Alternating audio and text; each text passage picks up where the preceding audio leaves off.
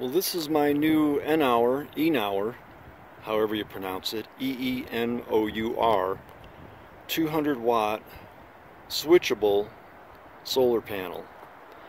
Depending on where you're reading on the interwebs, the voltage can be anywhere from 19 to 39.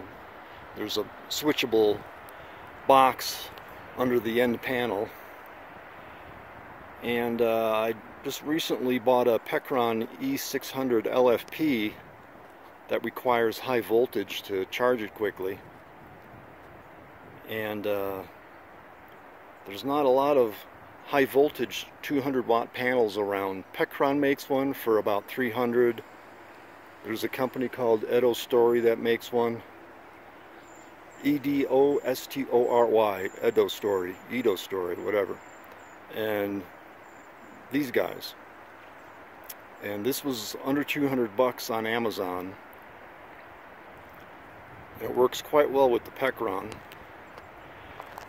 And I wanted to get a 1200 watt hour solar generator, but they get kind of heavy and they're kind of expensive.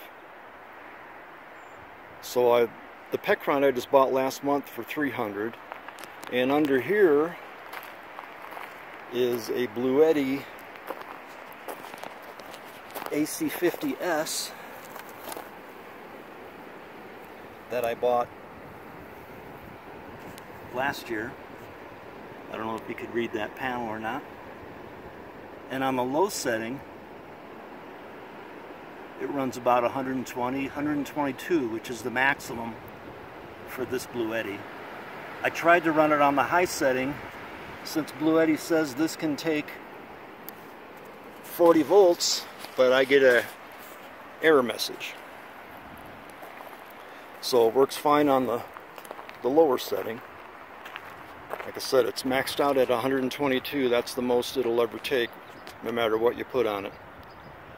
So I'm pretty happy with this panel. I bought it mainly just to lay on top of my camper and just forget about it for the weekend. But I just thought I'd lay it on the ground here, show you what it looked like. So far, so good. Thanks for watching.